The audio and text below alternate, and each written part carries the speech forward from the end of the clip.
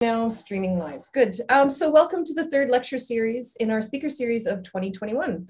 I'd also like to tell everyone I have put on live captioning. So I think if you go into your controls, you're going to be able to turn on live captioning if you need it. Before we get started, I first would like to do the land acknowledgement. I'd like to acknowledge our presence on the traditional territories of many indigenous nations. And I'd also like to recognize their longstanding relationship with these territories on which York University campuses are located that precede the establishment of the university. The area known as Takaranto has been caretaken by the Anishinaabeg Nation, the Haudenosaunee Confederacy, and the Huron-Wendat, as well as the Métis. It's now home to many diverse First Nations, and we acknowledge the current treaty holders, the Mississaugas of the Credit First Nation. This territory is subject of the Dish with One Spoon Wampum Belt Covenant, an agreement to peaceably share and care for the Great Lakes region, for which we are very grateful. In addition to this, we in the Department of Computational Arts in AMPD would also like to acknowledge the virtual networks on which our activities and gatherings are sited, is a product of Silicon Valley and Zoom's headquarters, and that are also located on the Muwekwa-Ohlone territory. So I'd like us to get started now that I've done the territory acknowledgement. So as you know that we've decided to host bi-weekly lectures by exciting artists from around the world to take advantage of the new norm, the Zoom lecture, and the ability to invite people no matter where they are in the world. So today, case in point. Just so you know what to look forward to in the future, on March 19th, we've invited Dr. Lindsay Grace, who is a Miami creator. He's a game designer, creator of the Black Game Maker Initiative. He is a Knight Chair in Interactive Media and Associate Professor at the University of Miami School of Communication. But for now, it is my great pleasure to introduce you to the fashion tech designer, Anouk Wipprecht. So Anouk designs and creates intelligent systems that interact with the body and the environment of the wearer. Wipprecht combines sensors, animatronics, interaction design, and human behavior in her creations. Her designs move, they breathe, they create smoke, and they react to the world around them. So Anouk has been tremendously successful at partnering with tech giants such as Autodesk, Google, and Intel. She's worked with car companies like AUDI, as well as brands like Swarovski. Anouk is both a friend and a collaborator. She and I met in 2010 at a residency in Vienna. Just after we met, she actually went on to dress Fergie of the Black Eyed Peas for their Super Bowl halftime performance in 2011. So that was a moment that Anouk exploded onto the scene. So the title of her talk today is Robotic Dresses and Biomimicry. And so without further ado, may I present to you Anouk Wipprecht. Hello, thanks for being here. Before we get started, can I ask that everyone please turn off their video so that Anouk can take the stage? Thank you. Great, thank you so much for the introduction. You're awesome. Yeah, Jane has already mentioned a lot of things about me. If you want to connect with me later on, you can find me on Facebook, Instagram, Twitter, and all that stuff under my name. So what I try to do is basically I got trained as a fashion designer, fashion and couture, like couture tailoring. And I started that when I was 14 years old. When I was 17 years old, I got into robotics because for me to step into fashion was about fashion being expressive. But I started to realize that once I started my fashion design study, that all the things that I was making were actually analog. They were not doing something. If I would feel happy in the morning, I would put a happy dress on, like a flower dress or a bright color, but that would not change with my mood during the day, sort of, you know. So in when I was around 17 years old, I started to get interested in robotics because for me, the robots were like the brains and the heartbeats. I'm not sure. And that I wanted my garments to have almost. So what I do is I research the spaces that are around us, the intimate, the personal, the social, and public space. And I will tell you something about that later on. And I also work with body sensors to sense the body as well. This notion of personal space comes from the proxemics theory of Edward T. Hall. And I think if I remember myself correctly, that's a book or a topic that James spoke about when we met as well. So she might also have showed you the same book and all of that stuff. Basically in the 60s, Edward T. Hall was measuring people's personal spaces, personal distances. And he was doing that with like a stick, a wooden stick, and he was measuring that sort of. And that research was interesting for me, but I took that research and used distance sensors like ultrasonic rangefinders, for example. He wrote a lot in this book. That's the book that I referenced, The Hidden Dimension.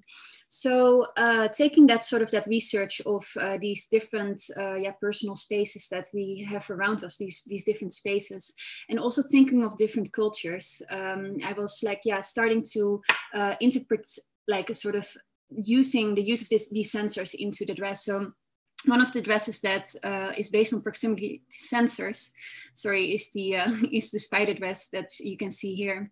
So this dress measures up to 25 feet. And when somebody steps into the personal space, it attacks. There's mechanics on the shoulders, which are servo-based. So the dress is not reacting just in one way. Like if it would just attack in one way, it would be really boring, sort of. I programmed something that I call 12 states of behavior, depending on how you interact with the dress and where you're standing in a space and the speed that you walk towards this dress, it's reacting differently. So you can see here a little bit of the mechanics. Body.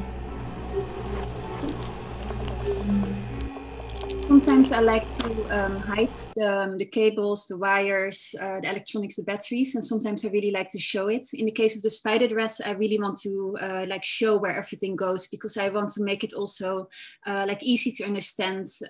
This was created when I was working at Intel, and we introduced the Intel Edison, the board that it's based on, to the makers and the maker scene and the maker fairs. So I wanted to make, for example, children or enthusiasts easily understandable that, okay, these are the wires for the sensors, these wires are for the servos, and this is where the battery goes and all of that stuff. And I think it also really, advances the sort of the aesthetic of the design.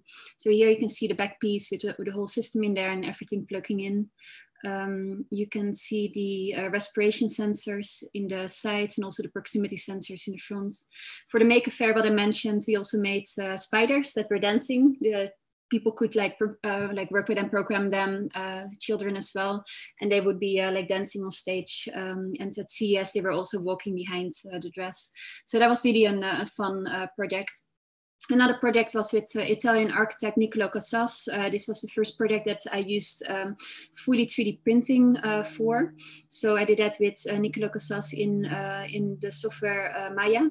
So one of the things was that we could not print the full dress in the printer, so we made them in parts. The smoke dress is based on the notion of an octopus who is pushing out ink and then dives away, almost, where the spider dress is about very defensive, very alpha kind of V-shape notion. I think the smoke dress is much more sort of elegant. It has this pear-shaped design, and it's also in interaction, it's much more elegant because it pushes up smoke.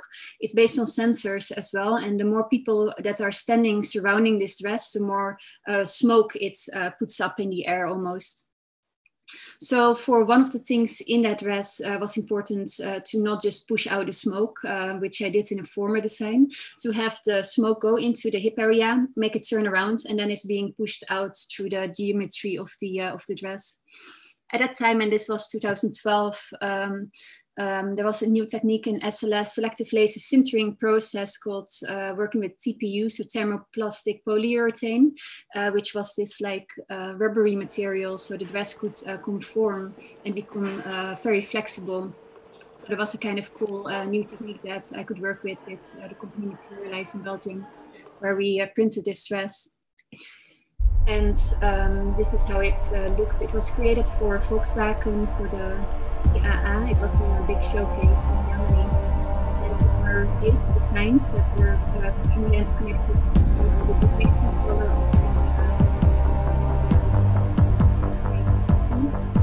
and the smoke dress was one of the dresses, was the eye catcher. It takes me back to how I know Jane, because yeah, what she mentioned, in 2010 we both did an artist in residency in Vienna, and I'm going to tell you a little bit about this later, actually, because I have some more slides to show. But in the end, what we ended up with making was the Dare Droid. It's a robotic yeah, cocktail dress. You needed to play a game of truth or dare with the dress, and then depending on your performance, you got a drink or you didn't got a drink, or you got the alcohol or you got sort of no alcohol in there. And we created that for Alain Thibault from Electra. And it was a really yeah, fun process. So here you can see it at a Technocentral exhibition in Vienna that I was curating, that we yeah, also showed it. So basically she has an interface on the arm, and yeah, she takes you through like the questions of truth and dare. The questions were from yeah, roll over the floor to bark like a dog, and it was surprising to us that everybody actually did what the dress wanted these people to do, sort of. So basically, yeah, my question is, if and when you put technology on the body, what does it do? How can it become social or playful, like the Dare Droid, defensive and behavioral, like the spider dress, sensitive and expressive, like the smoke dress? Like, what does it do other than just blinking and bleeping? And that comes from, yeah, the notion of working with like interaction design, and also what the yeah, electronics and technology can do. And the main thing is like really seeing fashion as an interface other than an analog thing, like, yeah, the top that I'm wearing now. How can it morph with us? How can it know something about ourselves? How can it express us in different ways? Yeah, how can it be playful and all of that stuff? So that is really my big rooted interest. So some of the process, and I'm taking you back to really like older projects. One is Dare Droids, that's sorry, pseudomorphs that I did for V2. It's the Institute of Unstable Media in the Netherlands, and I did a residency there in I think it was 2008. But just to show you how a thought process goes, sort of, you know, what I wanted to do was I wanted to capture the dance that a drop of ink makes in water. So which you can see here, and it's for me that magical moment that you almost cannot catch, because it's based on the fluidity of these two mediums merging almost, you know, and the weight of it. So the next step is, okay, how does that look like? So I'm sketching, or I make a 3D model or a 2D, yeah, sort of collage almost, because I want to see like, what do I want to work towards, sort of, you know, because it's yeah, for me always a golden, like a red line through your work. Because if you don't start with a sketch, I noticed that I just yeah, go too far from what I actually am interested in, and it's not super practical. So sketching and all that really helps to get things on paper from that first fascination or interest point. From there on, it's like, how do I yeah, work this out, sort of. At that time, I ran to the nearest hospital, and I asked them for a lot of like stuff and tubes or whatever they had left, and they were happy to sponsor an artistic project. And still until now, I don't know exactly what it is, but it's a lot of like paint pumps, it's a lot of tubes and all of that stuff. So that was really a fun sort of, yeah, just calling an hospital and see what they have, what they don't use, sort of. And they were happy to help. They knew V2. From there on, yeah, looking at how and what for in the next stage, I found at Festo solenoid valves that are normally used for air. I use them for liquids, which is normally not the case, sort of, but it worked out for me well. So you can basically click them open when you control them. The ink was pressurized together. So whenever they open, it would shoot out, basically. So these are the pumps. The first control board that I was making was with Simon de Bakker at V2, which is this one. It was running on a 9-volt battery. And it was all a whole custom setting, which took a few like derivatives. And then the end result was being presented at ICEA in Germany. And it was this yeah, live presentation of the sort of the ink dripping on the dresses. It was a little bit a mess, but in the end, all the every dress that was yeah, dripped sort of and absorbed was hanging around the model. So it was kind of a cool. It was in between like a live performance and a little fabrication whole sort of. Brings me to another thing that I did with yeah, Jane, and also with Marius. the product that I just showed, I also want to show you some of the process behind that. So I dived into my hard drive in order to get all these images. I met Jane at my residency, and at that time there was also by our friends of Monochrome, they were doing an Robo Exotica. It's the festival for cocktail making robots, and based on the notion of like pseudomorphs, Jane said like, hey, why don't we reuse sort of the things that you did with pseudomorphs and recreate this new dress? And then we started to basically brainstorm how that cocktail dress could look like. So again, the first steps is always like sketching, seeing what we want to do, where it will happen on the body, what's the interaction, how can it look like, and then going a little bit deeper in like, yeah, mostly you just make a lot of sketches during like brainstorming. Then you start to like, yeah, work out some things. In this case, like we were working on like what's the casing gonna be. Jane did a really good job at like using like some of the silicone and the casting, and then we had the opportunity to present it, which was of course a lot of fun here on our model Carmen. You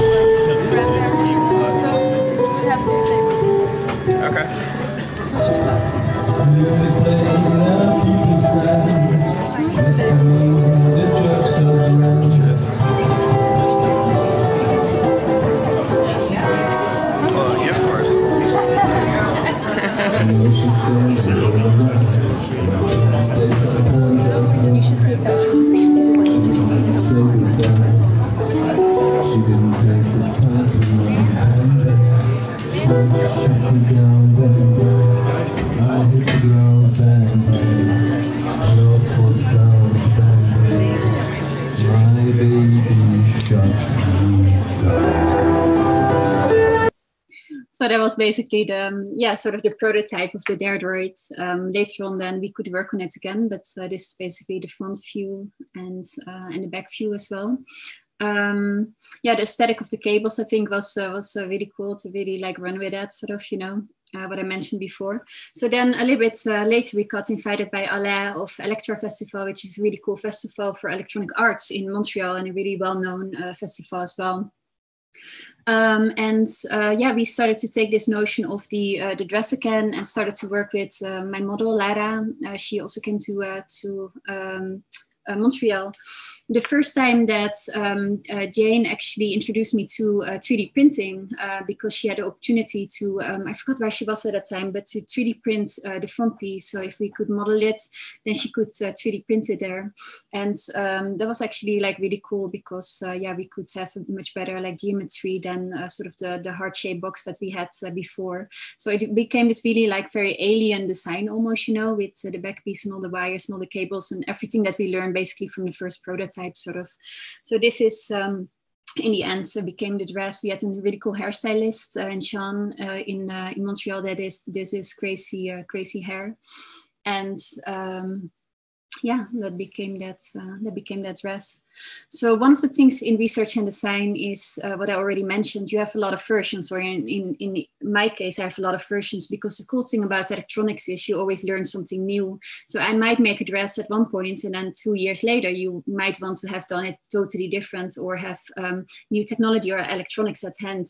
And that's always what I think is funny about fashion. Like fashion is always in and out, and therefore it creates a lot of waste because it has an unrealistic expectation of what a product is. Sort of, it has a lot of value when it's trending, and when it's out, it doesn't hold any value anymore. That's not what I notice when I'm building things. It's still in the notion of fashion, but I update and I upgrade these designs almost, So that's kind of an interesting thing. My smoke dress from 2005 or from 2007 or from 2009 is not the same as the one of 2012, because I learn new things, and they get sort of upgraded and updated in a way. And also the spider dress I just want to show you, it was also a baby before. And the spider dress was actually built, I think it was 4 years or 5 years before, and it was based on a game called Limbo. I did a project and I was really tired, and my friend Daniel said like, okay, Anouk, go sit on the couch, and he gave me this game in the hand, sort of. He said like, oh, you might like this, and the game is Limbo. I don't know if you guys know it, but if not, you should download it. It's really cool. It's this really eerie game of this boy walking through this black and white, eerie kind of landscape. But what I thought was really interesting in this game is an encounter with a spider. And the spider was really sort of abstract, but I really like the relationship between the boy and this sort of spider legs that you can see there. And as the boy was moving towards these legs, the spider tried to catch it. And when the boy moved away, it was this like interplay. And of course you need to at one point be smart and go about this spider. But the only thing that I've been doing was like walking forth and back to this spider, because I thought it was really interesting kind of relationship. So with my friends, the first time that what I mostly do is like writing out an abstract, why I think it's interesting, discussion points, and then possible interactions and like research topics and all of that stuff. And together with my sketch, that's just a really interesting and really important document for me, because again, it's about the red line, like what are you doing? And it's good to have it on paper, either in a sketch, visuals, or also maybe like written out, sort of, you know. So this was that document. The next step is like seeing how that can conform around, sort of the body, because the inspiration is there, but can you make it like small enough for the servomotor, for example, you know? And also, would this just work from an elegant point of view? If the system becomes too big, it's not elegant anymore, sort of, you know? So basically, we laser cutted out some parts, and we were like just like pulling wires in order to see if this could be in a nice way conformed on the shoulders around the body, based on an like model of a spider bot. So that works out. So it was for another festival called Vive le Robots in Prague, because somehow there was a little movie going around, and this festival thought that that the dress was already existing, and we were like, oh no, it was just like a prototype. So actually we had an opportunity for this festival to create the real deal, which was kind of an headache to do in a short amount of time. But that became the next version of the spider dress, which was fully laser cut. It had over 200 screws. It was mainly created at home.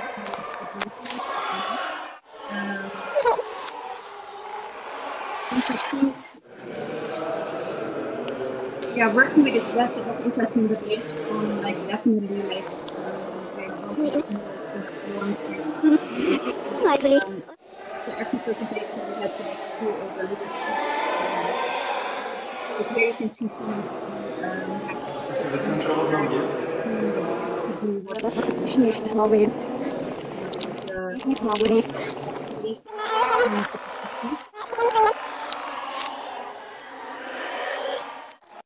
because again, it was important to create something that's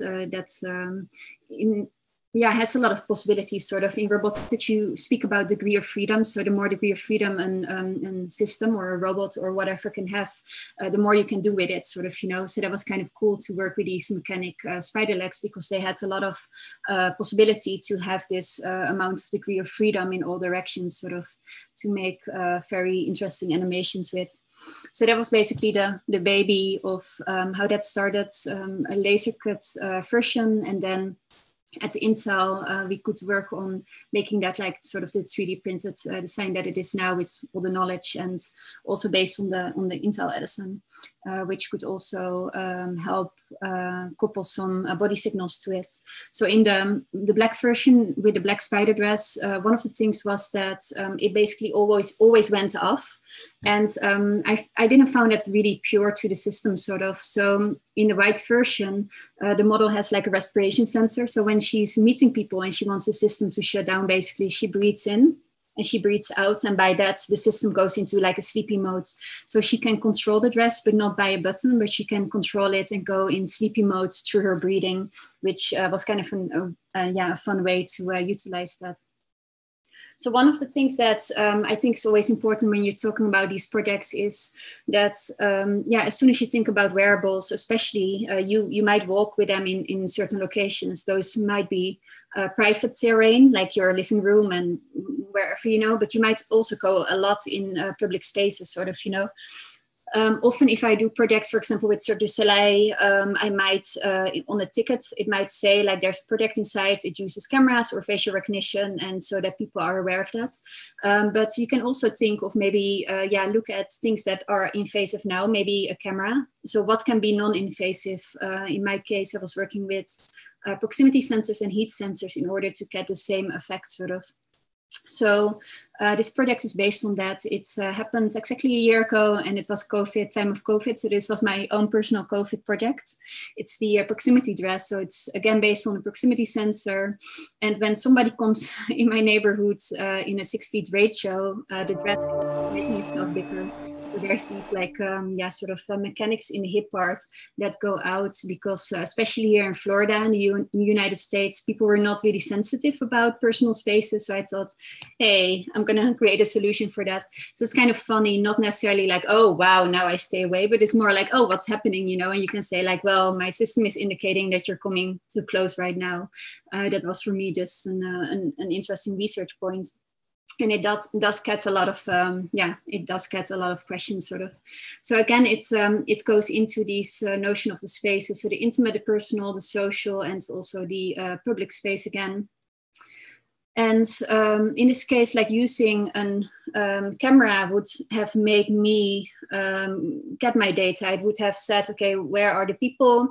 And what's the distance, sort of, but I did not want to use a camera in this design.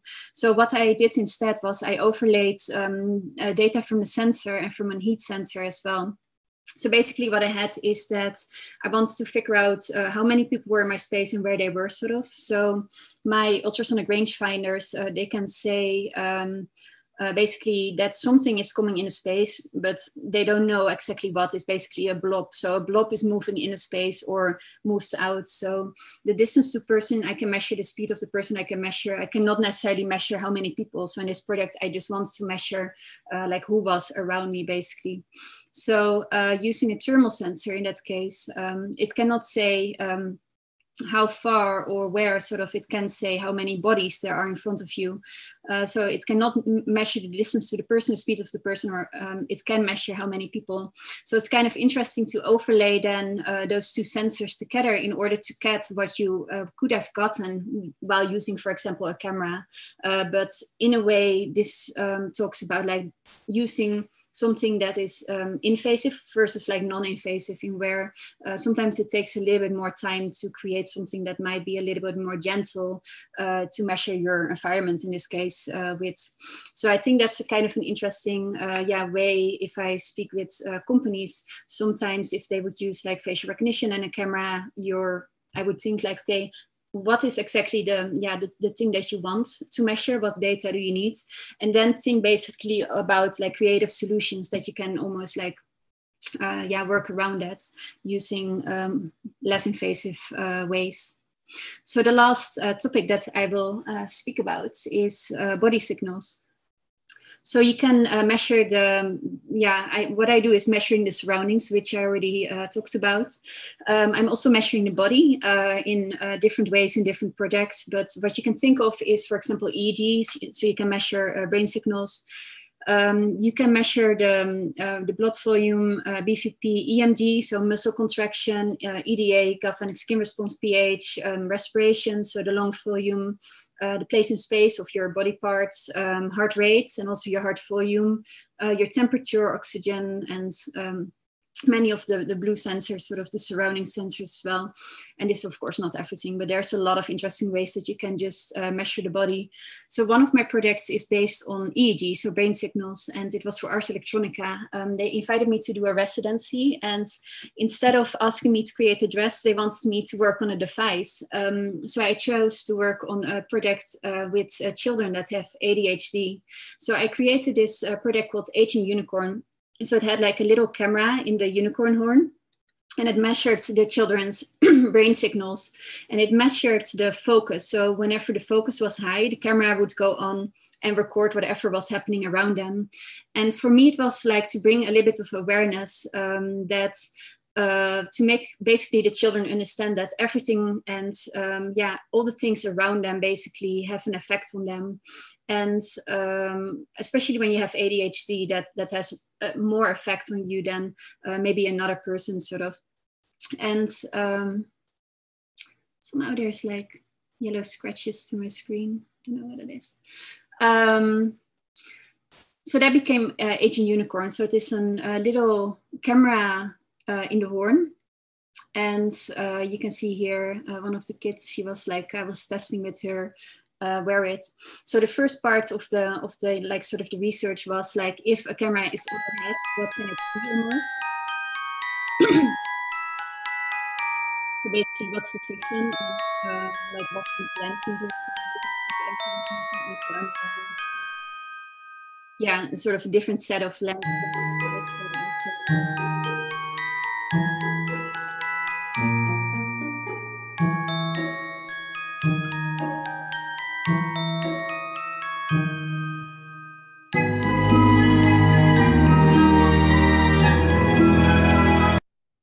And then basically from that point on was like to research how to, instead of using whole head with electrodes, like 64 electrodes when you're using a medical system like the 1020 system, you have just this whole thing of like electrodes on your head. And if you're a child, that's a lot of electrodes. If you're like a mature person, is already a lot. But you basically have all these electrodes on your head in a wide space with a doctor in a sort of medical like hospital setting. And that is something that I didn't want to work towards, because I don't think it's nice for a child, but also from the research perspective, it's not pure data that you're getting. You're not getting the child in their natural behavior, in their playful behavior. It's more, it might be a more condensed behavior because they're a little bit scared because they're in a hospital and all of that stuff. So one of the reasons to make it, make the horn and then make the design how it is sort of was to pull up some of that like sort of playful behavior. If they see the unicorn horn sort of, they already go into sort of this magical moment. So also like using different kinds of paints on the horns in different colors and all of that stuff. But also the other problem was like that you don't want to have all those electrodes on the head. So I got in contact with the company GTech through Ars Electronica and Claudia Schnook, and Christoph Kucker mentioned to me that there's this one wave called the P300, the P wave of the ERP, which almost looked like a mohawk. So basically this is what we were enclosing. And the research was about if we could measure focus from 8 electrodes on these points of the P3 system almost. And that did work out. So that was kind of cool, because that means that I could embed it in this design, which you can see here. So you can see it on the exact locations of the points for the P3. So this became Ancient Unicorn. And then DTech took it a step further to actually bring it out as an sort of an 8 electrodes system, which is medical grade, called the Unicorn Hybrid Black, also unicornstripe.bi.com. So actually from a project that started of me wanting to work with a medical system, which was like over $10,000. In the end, we could create ourselves like a medical system using 8 electrodes for makers and for brain-computer interface enthusiasts. So you can find it on the website if you want to work with it yourself. And there's also a hackathon happening next week and also next month. On the website brain.io, you can find more about that. But this is the hackathon that GTech does, and then based on, as inspiration, Agent Unicorn. So that's happening all over the globe. So if you're interested in that, it's a free workshop that you can learn how to work with brain signals and EEG and also BCIs based on the Unicorn interface. So last year we got together again to do a project for Ars Electronica, and that is one of the latest projects that I was working on. Johannes Kepler University in Linz and GTech, they created a system of BCI that had 1024 electrodes. So it was over 64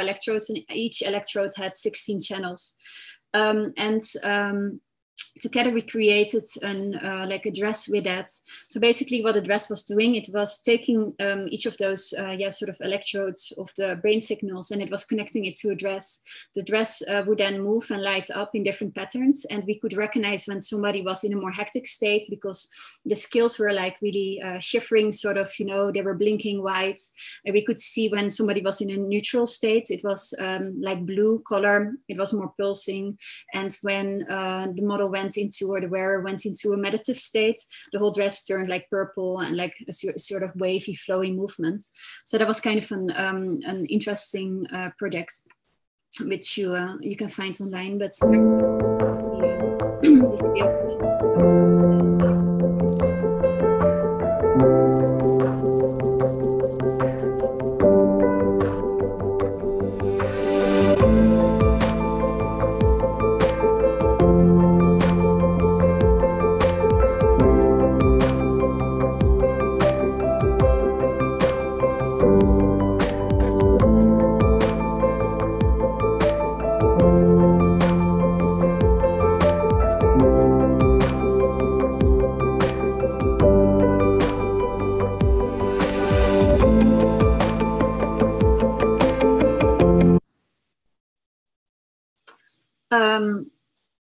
when it went into the media, somehow they said like mind-reading dress, which I got a little bit offended by at first, because it was like sort of a different story than we had to this dress. But in a way, that's all fine, sort of. And we had the possibility to present it at Ars Electronica, but also like demo it for 3 full days, which was kind of cool, because Mac, our model, really got to work with the dress and sort of being able to control it in the end. So.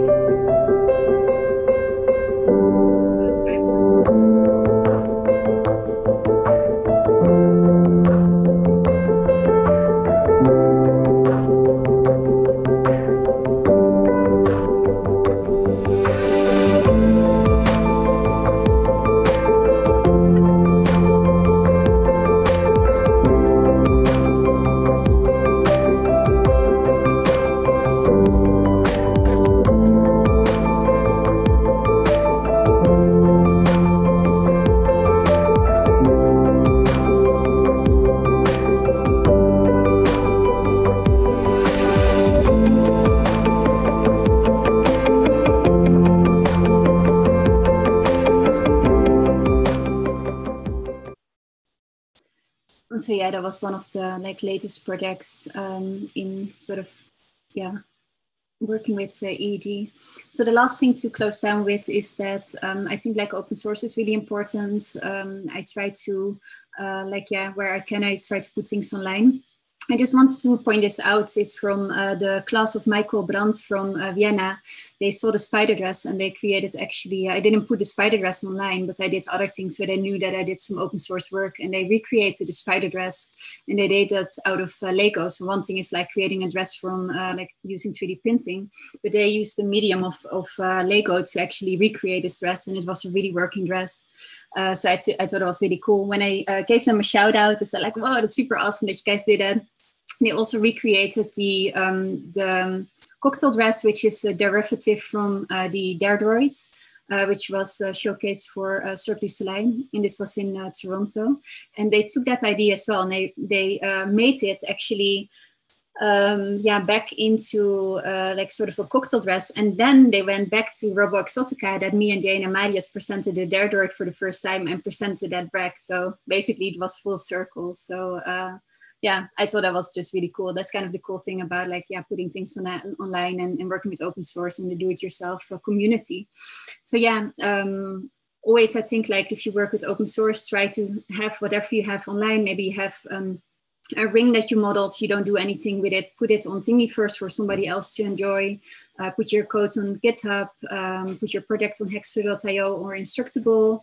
And also, the OpenBCI community is, I think, really interesting if you're interested in brain-computer interfaces and neuroscience and brain signals and all of that stuff.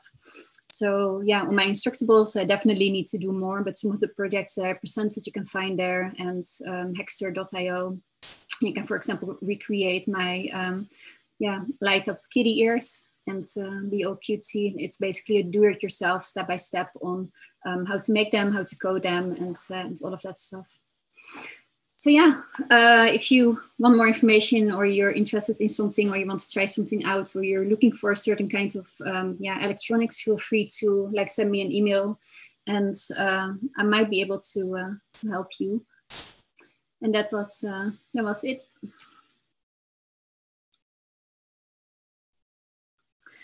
So I'm gonna give the screen back to Jane. Yeah, no, it's good. Thank you. You've got many people clapping. Yeah, I saw that. Okay. So that's function, I think. Oh, that's awesome. That's like new to me. That's funny. Oh, thank you so much for that wonderful talk, Anouk. You've been so busy. You're such a hard worker. Thank you. Well, you too. So we have that in common. Indeed, we do. There's a few things we have in common that I think we discovered a while ago. Yeah. Actually, that was one of the first questions. There's a lot of questions here, and I am going to get to them so everyone knows that I will be getting through to every one of these. But one of my first questions is just based on the topic of us sharing a certain love of materials, and we both love technologies, and I see very similar things that we do. But one of the things that you and I identified on really early on was the love of biomimicry, yeah. and sort of looking to the natural world to inspire, you know, your designs and my artwork. And I'm just wondering if you can talk a little bit about how how you use biomimicry, how it jumps up, what you're looking for, and how does that inform both design and the behavior of the artworks that you're doing? Yeah, sure. Actually, I was listening to your talk this morning at 1 o'clock, and you had one of your works was based on the cephalopod. So yeah, I know. We both have an octopus or a cephalopod or an inkfish project in there as well. Yeah, I think like animals just have a lot of like interesting things. I look especially at behavior, but also in design, I look at a lot at sort of the mechanics of things.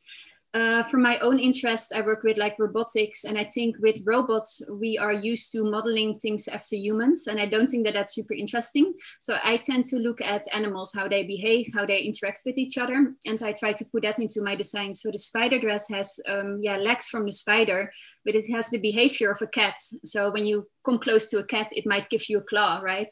So I'm combining all these hybrid sort of behaviors of nature. So I look a lot in sort of maybe like biomimicry.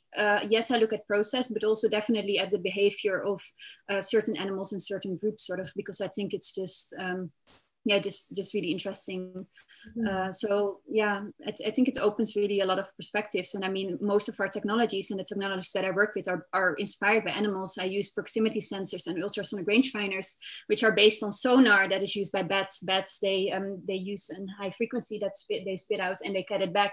And that is how our proximity sensors are being created, basically, or from Velcro. And I think a lot of people don't understand that, like, actually basically everything that we have is inspired by nature, sort of, you know.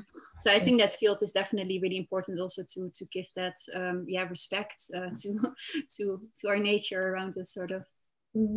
And so would you say then, if you're looking at the behaviors of certain animals, does that also inform how the physicality of the dress looks? Like, for example, you were talking about the squid ink or the octopus ink, and that actually informs also the shape, not only the behaviors, but the shape of the dresses? Yeah, sometimes the shape, the colors that you're using, the vibe that it has, the spiders have, like, it has these, the eyes of the spiders are in the 3D printed spider dress. So there's definitely like a lot of things that you can take from from nature that you can inspire to. Sometimes I like to, base something on an animal like fully. Sometimes you want to mix multiple animals together as a sort of Frankenstein kind of hybrid kind of thing. But definitely, I think it's interesting to look at these different ways that you can combine it. You also need to, of course, look from the technology point of view, because you cannot do everything that you want to do because it's technology, you know. You need to work with possibilities and limitations, I always say, when you work with technology. So a lot of the form of the designs is actually based on what the technology, the space that the technology has. So the space that I needed in the smoke dress for the hips, or the space that I need on the shoulders, that's actually more inspired and conformed by the electronics, the basic electronics that I need to use, sort of, you know. So both from, mechanic side, but also from the sort of the animal side. I think it's a mix. Right. Interesting. Yeah. Okay, I'm going to get to some of the questions here. So somebody, of course, said they love the drink dispensed in a heart-shaped box. They thought that was great. I still like that idea. Yeah, I still like that at first. It was not perfect, but it was definitely, that box was kind of, super cute. Yeah. Well, it was funny because I remember when you were making that decision and you were just like, I just can't figure out how to make this thing happen on the chest. And then you came up with this hard idea and you were just like, I got it. And it was funny. Yeah, it's somehow all the rest had too much attention already that this really needed to be an eye catcher almost, you know. So it was kind of a fun thing. But I mean, I really like the 3D printed one as well because just it looks so smooth and all. But the first one I kind of liked because it was very makey sort of, you know, really a box, you know, and then like, conform. So that definitely also has my, Carmen was very robotic, and I think Lara was very alien-esque, you know. It was definitely like a different, like sleeker style sort of, but it's great, like design research. So Roberta, I don't know if Roberta's in so Roberta can feel free to unmute herself and ask her question, or I could just ask the question for Roberta. She had asked, I'll just give a second, like she can jump in if she wants to unmute herself. She asked, I'm here. Oh, good. Okay, I'll let you ask the question then, Roberta. No, I was, if you can hear me okay, because like my computer is on charge and I'm using my iPad. So, so I noticed that a lot of your dresses are white, and I was thinking, okay, so is it something aesthetics? Is it the requirement of the technology? Is it is there some other reasons for that? Because like it can also be some other type of aesthetics that play into it. So I was very intrigued by that. That's all. Very simple question, maybe. Yeah, that's interesting. I mostly work with one color or non-color. I get really annoyed by colors. I'm really sensitive to them. So if I last project I did was for Ubisoft, the game company for Just Dance, and they asked me to use I think 9 colors, and I got like super like wow, because I'm just I just always use like non-colors like black, silver, gray. I think because there's already so much going on. It keeps it a little bit more clear. And mostly when I do a project in white, my next project is very eerie, maybe almost gothic, you know, and then I do a very white, bright kind of thing, skeleton style, whatever that can be. So I get really annoyed by the sort of the materials and the colors that I need to use. So mostly the next project I would flip it sort of. Often when you do something in a dark environment, you can use the shadow of you make something dark and it really pops out. It's very mysterious when somebody walks in it. And of course, like all of a sudden you can see it. And sometimes you can use like a white design in a dark space, which really pops out sort of, you know, and then in a gallery setting, you have the opposite. If you show the spider dress, which I have behind me in a white setting, you don't see it. But if the spider dress would be black, then you see it. So it sometimes depends on like the venue that I present. I did one collection for AUDI in where I work with black and white, which I kind of liked, but that was a collection of first 4 pieces and then 8 pieces. But definitely I have a little bit difficulties with color because sometimes it becomes too much. For Cirque du Soleil, I worked a lot with more color because they asked me, but mostly my personal works I would make a non-color, sort of black or white. But that's interesting, yeah. That's a good question. Thank you. Thanks. So one person, Kimberly, had asked about, well, first of all, one of the things that Anouk's superpower is making beautiful objects. And then her other superpower is finding amazing photographers to shoot her beautiful objects. And Kimberly Whitechurch had said, ooh, the photography. Would like to know who captured the smoke dress. Do you have the name of the photographer? The second one I made, the first one was, the first version is Robert Lunak from Vienna, and he is cool. Robert is originally, he's like more of a product photographer. He makes photos of like Bose headphones and all of that stuff.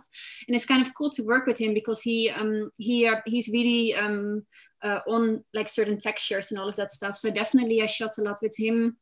I shot with a photographer that captures a lot of motorcycles in San Francisco called Jason Perry, who shot the spider dress and a few of the other photos. So it's kind of funny, if you shoot with fashion photographers, which I also do a lot, they want to have a story. And when I shoot with like product photographers, it's more about sort of, we treat it as a product. So sometimes if we do editorial, it's like there's a whole story and I'm just really interested in just shooting the thing. And then there needs to be this whole story. And I'm like, okay, it's going to be a lot of work. You know, we just need to get it on a picture. So it's kind of interesting how the fashion versus the product photography is very practical. You know, I'm Dutch. It's like, okay, let's just like, yeah, make photo here, backside, side, and then, you know, so it's but it's fun. It's definitely really fun to work with photographers. Like some of the latest works I shot myself because I have a camera now, especially in COVID. I cannot do too many collaborations. So over like the last, I think like 18 years, I've been also documenting my own work and also photographing it sort of, and mostly it's in the same like studio setting, like box here, and I flash from the front or something, or like in a little bit the similar setting, or we shoot it in wherever the thing happens, like the event happens, sort of using those lights. And I think like light is just light is everything with photography, and that's what you also see on most of those photos. They're just really nicely lightened, I think. Also, could you maybe talk a little bit about how you were, because you, when you came to Montreal, you were using, what was that website, Model Mayhem? Model Mayhem. There's like more alternative like models on there. But also the photographer. Huh? Remember, you found the photographer and the makeup artist. You found everybody on Model Mayhem. Yeah. That was the kind of the thing. Everybody in the past, we all used like LiveJournal, and then you had Model Mayhem. So all the models from LiveJournal were like on Model Mayhem. So that's like was a little bit our community. So that's kind of fun. It used to be a kind of a cool platform for that sort of. Now I mostly like do a shout out on like Facebook or Instagram or something like that. But definitely like there were a lot of like enthusiasts. I think 10 years ago, 12 years ago on their website. Yeah, that's kind of the cool thing. About those communities, you know, because everybody was always traveling, and for photographers, it's really cool to know that certain things are happening in their city, sort of. So, yeah. We have a question here from Eva Chen. Where do you see wearable technologies and its impact on fashion going? I think like what I would say, technology came into our lives to help us sort of, but does it nowadays? Because I get really stressed of this, because mainly it doesn't listen to my body, right? So I'm really interested in like fashion and these things and interfaces almost that they can actually listen to our body and see whenever we're stressed and maybe not notify us. Basically, when all the smartwatches and the activity trackers came in, I was hoping that goes a little bit more along the lines. But if you look at body signals, they do need to be measured on certain places on the body. You cannot take anything from your wrist. So that's a little bit the problem with that sort of. So as we create more like almost sensoric second skins, you have more opportunities to use a little bit more. Those ideas like beyond only the wrists, and I think that's just really interesting. And also like if you look at fashion industry, it's a very polluting industry. Cotton industry is one of the most polluting in the world, you know, and that's mainly the reason what I mentioned before. We're not really appreciating garments anymore. We buy them for like maybe like 10, 20, 30 bucks and we throw them away. They don't have value. And I think if you have a piece of clothing that can listen to your body, that can help you, monitor you, knows you maybe better than you do yourself, like almost like my leather jacket. If I lose my leather jacket, I would be like super, super sad, or like a certain piece of clothing. And we don't have that value anymore, I think. And if we have those pieces, they might be a little bit more expensive, but if they listen to our body, they become much more valuable as well. I think it's almost like a familiar, you know, or a little body that you have around you. So I think I really love that, that notion, besides just that it's just really unexplored, almost the field of fashion tech, you know, and electronic garments, because of a few problems that we still need to solve. Like maintenance, how to treat your garments. If I sell you a spider dress and it breaks in the evening and you want to wear it, what do you do? Do you bring it back? Do you make it yourself? Do you repair it yourself? That's why I'm really interested in the do-it-yourself scene. Or do you go to a robotic dressmaker in Toronto, right? And also like energizing. I don't think that the batteries that we have to deal with, from lipos to just the rechargeable batteries and all of that stuff, are really suitable for the body, and also the shape. So we need, like, fashion needs flat, organic, round batteries, you know, or kinetic or solar powered or something. So once the battery manufacturers can help out there, I think that will also really speed up a lot of like the manufacturable ideas of all these fashion tech projects, sort of. And then the last thing is washability, because the last thing that electronics wants is the biggest enemy is water.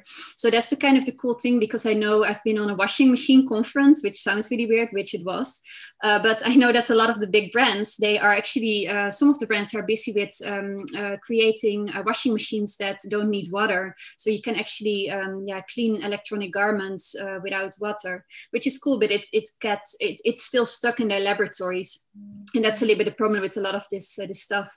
But because of that, I think the technology industry has an interest in this for, say, 10 years. The fashion industry is a little bit more difficult, maybe the last 4 or 5 years, but it's definitely much more popping up, as also other manufacturing design challenges, I would say, would be solved almost, you know. So that's a long explanation for a short question, I think, but that's where we're standing a little bit. Okay, thank you. So just, I'm going to go back to that other person's question, but just briefly, somebody else had asked specifically about batteries. So I thought, what batteries are you using and how long do they last? And then I'll go back to the other question. Yeah, sometimes, like, if you work with heavy robotics, they might need like 12 volts or something. I mostly don't like to do things more than 5 volts. Sometimes I have a product that is 7.4 volt, but in my latest projects, the last like 4 years, I would use like rechargeable batteries, because they're just, you can find them anywhere. I had a lot of projects that were lipo based, and besides being dangerous, I find like it's a hell to get them over the border to ship them with a product. So that's just like, you're always like, arriving somewhere on a presentation and you need to find lipo batteries. Like, hell no, I don't want to go through that horror anymore. So all the products that I do now are like rechargeable batteries. So that's the ones that you use for your phone, for example, you know, and they can be pretty flat depending on what. Mostly I do it according to the presentation moment. If it's a demo, you want it to work for like, at least like, say, most of my designs work between 4 and 8 hours, especially if you're demoing like something that you need data from. You want it to work longer, like 9 to 12 hours, like the EEG stuff. You might not want to have on battery. Sometimes if we're demoing, testing, we just connect it to the computer, to the power supply. But all the wearable things are rechargeable batteries. Great, thank you. I still have that battery you gave to me before you flew away. You're like, take please hold this. Oh, you should buy it. You should discard it, I think. If it gets poofy, you need to. No, I'm going to recycle it. I think so many people in the world have like some of my leftover batteries, you know. Oh yeah, definitely. Okay, you and Marius can also take one for that. Yeah. So Eva asked a question. She says, I imagine wearable tech that will store and transmit health information, and just for fashion fun can use tech to transmit moods, either randomly without wearer's choice, like a mood ring, for example, or transmit information like squid and octopus that use the chromatophores as communication. So I'm not certain if that's a question, but it's just more this idea of, I guess, you know, transmitting health information both on purpose and maybe just sort of randomly. Is that? Yeah, that's one of the interesting things on privacy and security that I think is interesting, because if we would, that's a very sensitive information, and a lot of people are afraid that, hey, if my insurance knows that I'm not doing well, do I get a higher premium, right?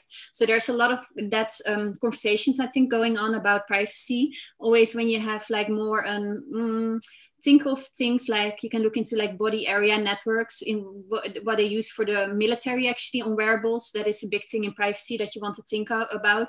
My designs might store or research things. I would never send anything to the cloud necessarily, especially if it's like a product. Of course, that's what we're being pushed into sort of, but yeah, think sort of like closed loop systems almost, that again, you can think in creative ways around it, how you can keep that to the system and just only take what the system really needs in order to interact and all of that stuff. I think that's an interesting thing. The second thing was about emotions. I think people always say like, oh, emotions, but I think one of the things is that we're still not super, nobody really has solved that we can reliably measure emotions. And that's always an interesting topic. We think we can, but that's actually quite hard, because emotions are still, it turns out to be like needing a question and answer thing. Like, I feel that you're sad. Are you sad? And it needs a little bit of machine learning to have an interaction from you, you know, a spoken word or some kind of input to learn from that sort of. So either the machine learning and your AI need to really learn with you for multiple weeks sort of.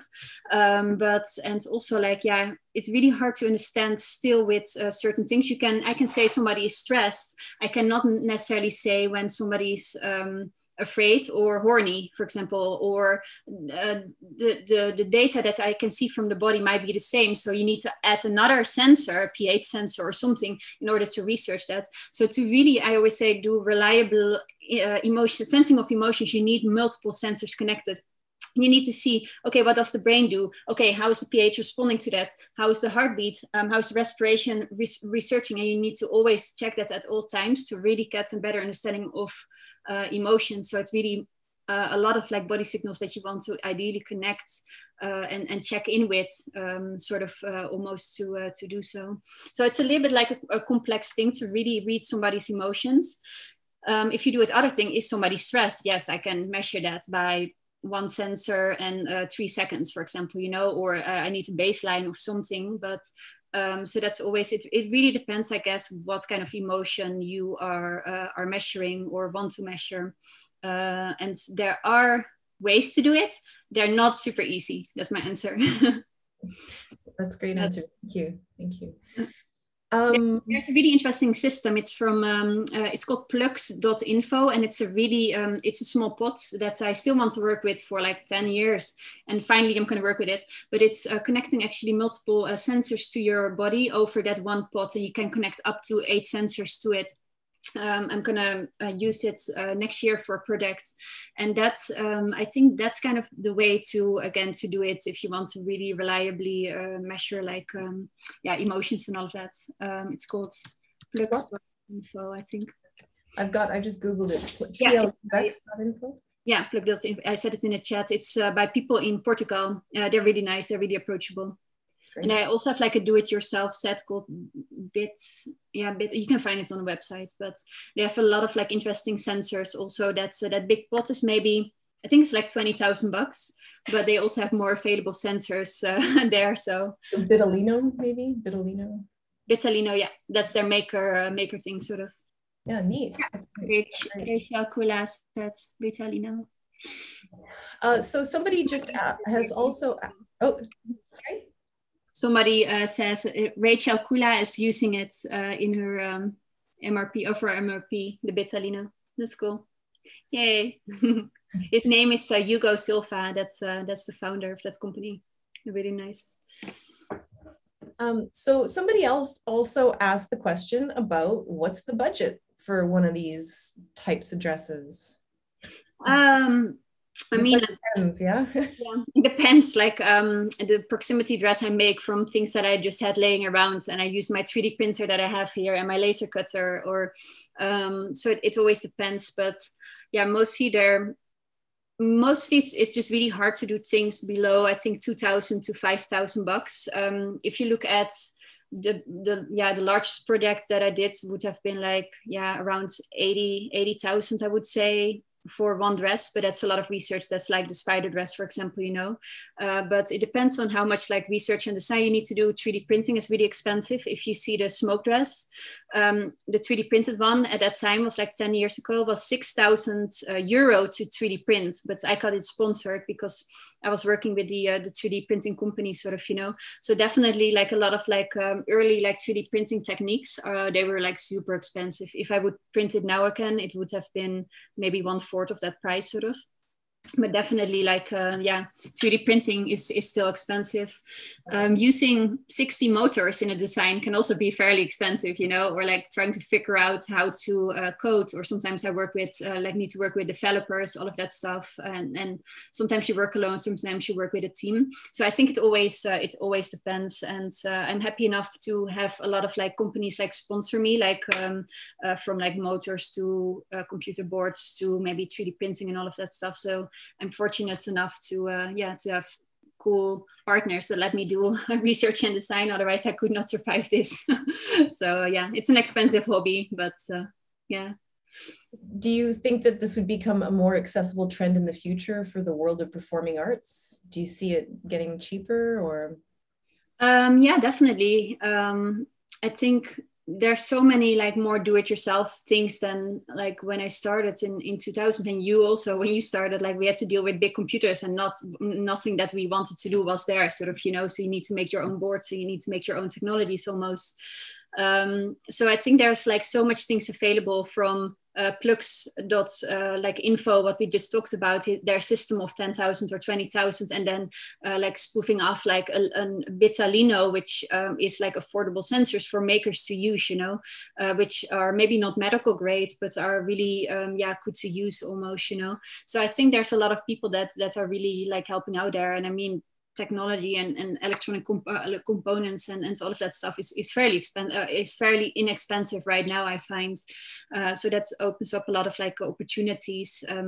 You have, of course, a lot of like the digital. I'm curating an exhibition for people in Bali at the moment with a lot of projectors, and if I see the prices of those projectors, they're like 15,000 or 20,000 each projector, you know, if you work in a field like immersive kind of projection maps, things, you know. So I think there's always technologies that are a little bit newer, and newer technologies like laser technology in that kind, sort of, you know, that will always be expensive and maybe get like less expensive over time.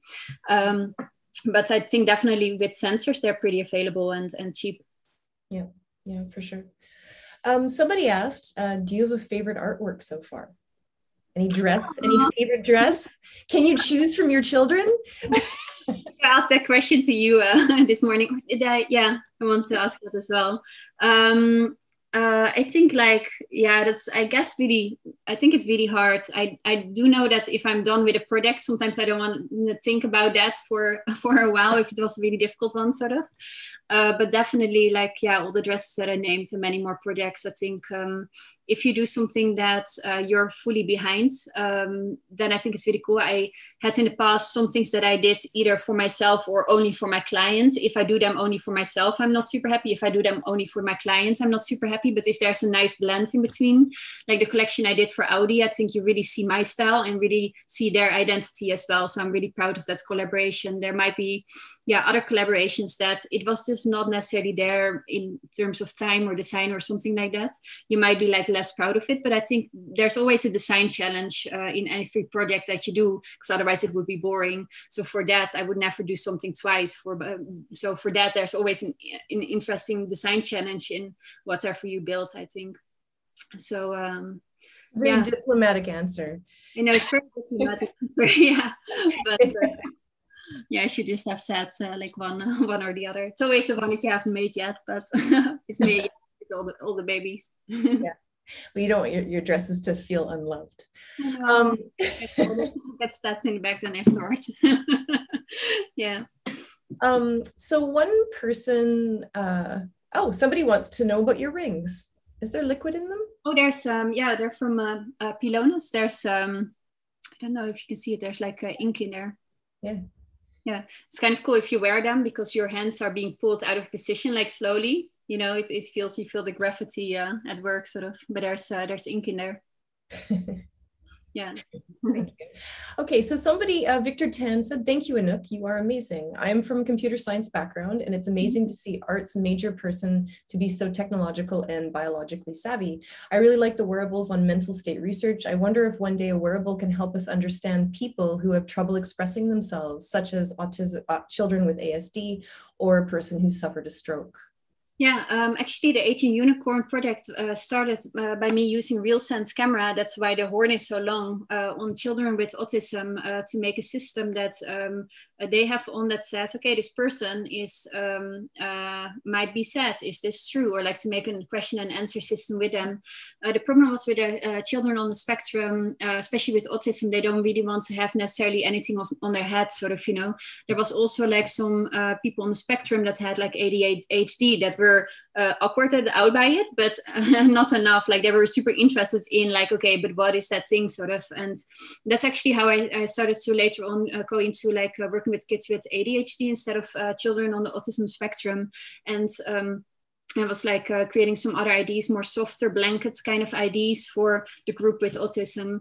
And then 18 Unicorn actually went into the research with ADHD, in which then became like based on brain signals. I think autism is, it's really interesting in regards to, what I mentioned, emotions. And often it's the notion that, people with autism don't know emotions, but they do know emotions. The problem is like what to do then, sort of often, you know. So that's definitely an interesting thing that a wearable can possibly like work out or help out with. Like I did with the unicorn horn, it only went from like, they didn't want to have anything basically on their head or near the head area, sort of. That's why I think a lot of research with that and objects is mostly like toys and cuddle toys. Anything soft works really well with them, doing anything, sort of. But definitely. Epilepsy is interesting to see the rapid eye movement. So if you have anything with a thing here that you can measure the eye movement and then sort of signal, you can basically signal before the child gets a stroke. But you can now also do that with certain watches, and they measure not through rapid eye movement, but I don't know exactly what they use for that, but they can measure it before it starts, so the parents can, or the caretaker can help the child get in a good situation, a safe environment, sort of. Interesting. So we're gonna, I guess, slowly slow it down a bit, but there are a couple last questions, and they are kind of connected. We'll make them short. Sorry. Oh no, not at all. I mean, we can talk forever, but I just so one person kind of basically had said that they're just curious about the links that you mentioned. So I think that'd be super great if you can give me whatever links so I can send it to everyone. But somebody else asked, I'm a fashion designer and interested to work with interactive and technology in my designs. Can you tell me how I should start, or how I can start? Yeah, I think like the easiest way to get into like your head around like coding and all is get an Arduino and then download Arduino from arduino.cc. It's an sort of simplified version of C++. There's a lot of like examples online. Buy a few like NeoPixels on Adafruit, make them blink, buy a little motor, make it move.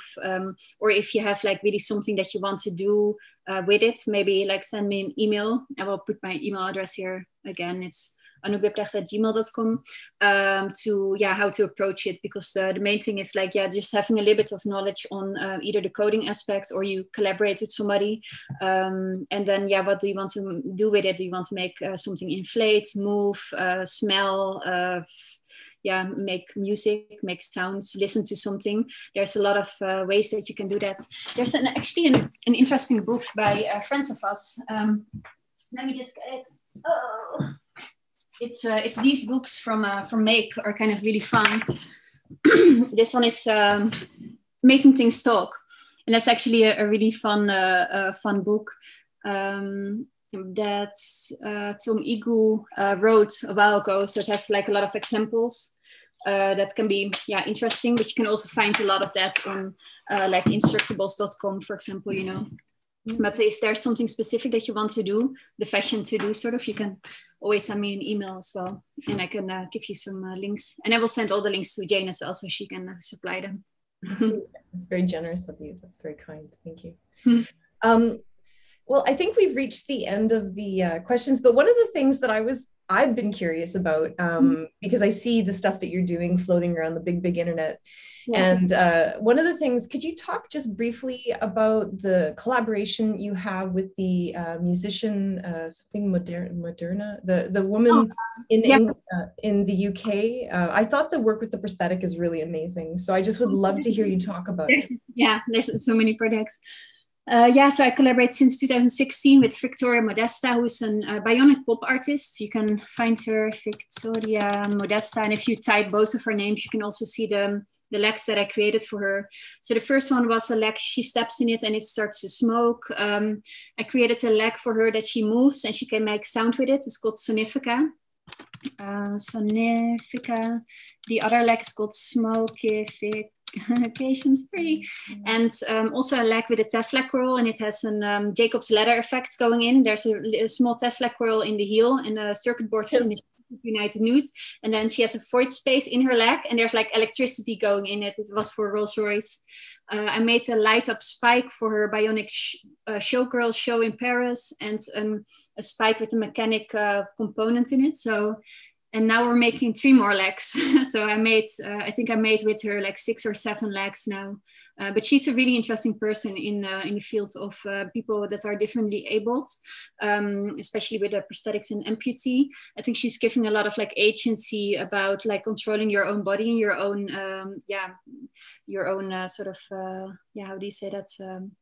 Just the nature of who you are and what happened to you, and you do something, in her case, very artistic with it. So she's really fun to prototype with, and we always come up with these like really interesting legs. And for me, I always have a leg laying behind me that I need to work on with her. So it's definitely she's definitely cool. You should check her out. Yeah, no, I think it's a really interesting project. And the last question I have. I gotta know about the Tesla coil, the electrifying suit. I've shown it to my classes. So for those who are here, Anouk wore an outfit that no model wanted to wear, and so she had to wear it herself. And then maybe tell everyone about it, because it's a fabulous little. Yeah, I was working at the Autodesk at Pier 9, and we had this really big water jet. I don't know if you know what a water jet is, but we had access to the water. So there's this big machine that you can work with, like just cut out metal and all. So I made a full metal suit, Faraday. You can find it on Instructables, how to make your own Faraday cage dress, it's called. Don't do it.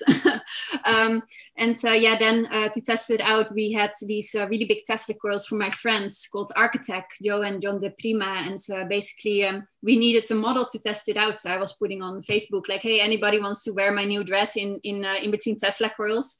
And so nobody reacted. So I just put it on myself. And then the day after, I got like millions of emails like, hey, do you still need that model? And I was like, no, I did it myself. So too late. It was noisy. Oh my God, and I felt my spine like shake for like a week after or something like that. But it was definitely like a really fun experience. I don't know if I was a really good model. I don't think so, but just for the heck of it. I mean, it was the Maker Faire in 2014. But the Instructables is kind of funny. It's called How to Get Fashionably Stricken by Lightning, I think. Yeah, definitely definitely fun. Yeah, you can see there the whole do-it-yourself and the testing and all of that stuff. So yeah, dangerous. Yeah.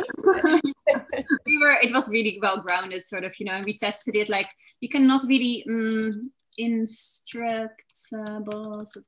cannot really fully test it, sort of, but we did it in parts. But definitely the first time we fully tested it was on the on stage, and Joe was behind me, and we were just like, he just flashed it like once, and we were looking at each other. I was like, okay, yeah, it's fine, I guess, but it was definitely a fun experience. And then afterwards we did it, I think, like 6 times a day or something crazy like that. So definitely I think.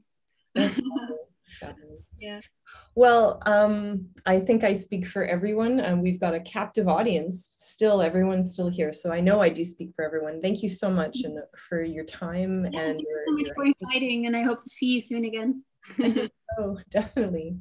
Yeah. So thank you everyone for coming, and we'll see you on March 19th for the Lindsay Grace talk. So thank you very much, Anouk. Bye-bye.